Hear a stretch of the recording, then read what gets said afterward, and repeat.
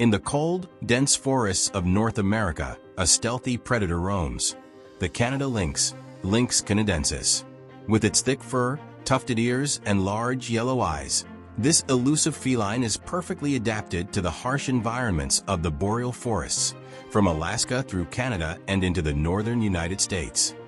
Standing about 24 inches at the shoulder and weighing between 18 to 31 pounds, the Canada lynx is smaller than some of its relatives, like the Eurasian lynx, but no less formidable. Its body is built for life in the snow. With long legs and large, snowshoe-like paws, the lynx can move effortlessly across deep snow that would trap other predators. These adaptations are crucial for hunting in its frigid, often snow-covered habitat. The lynx's thick, silvery brown fur provides insulation against the cold and offers excellent camouflage among the trees and underbrush. The black tufts on its ears are not just for show. They are believed to enhance the lynx's already keen hearing, helping it detect even the faintest sounds in its environment. The Canada lynx is a specialist predator, with its primary prey being the snowshoe hare. This predator-prey relationship is so closely linked that the population of the lynx rises and falls almost in sync with the cyclical population of the hares. Every 8 to 11 years, as the snowshoe hare population peaks and then declines, so too does the number of lynxes.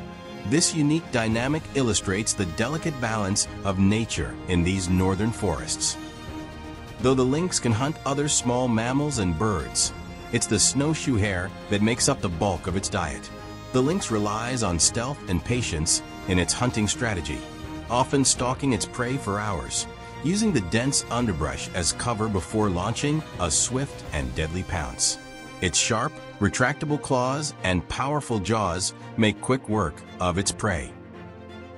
Canada lynxes are solitary and highly territorial animals, with individuals often covering vast areas of up to 115 square miles.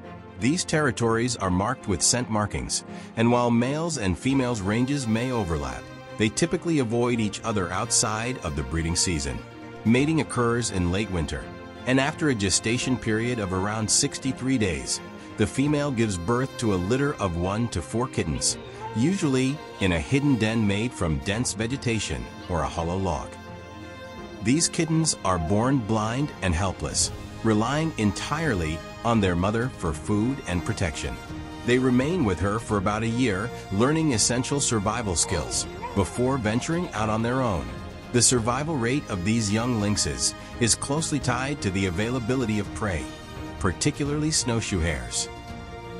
While the Canada lynx is not currently endangered, its habitat is increasingly under threat from human activities such as logging, mining, and the impacts of climate change.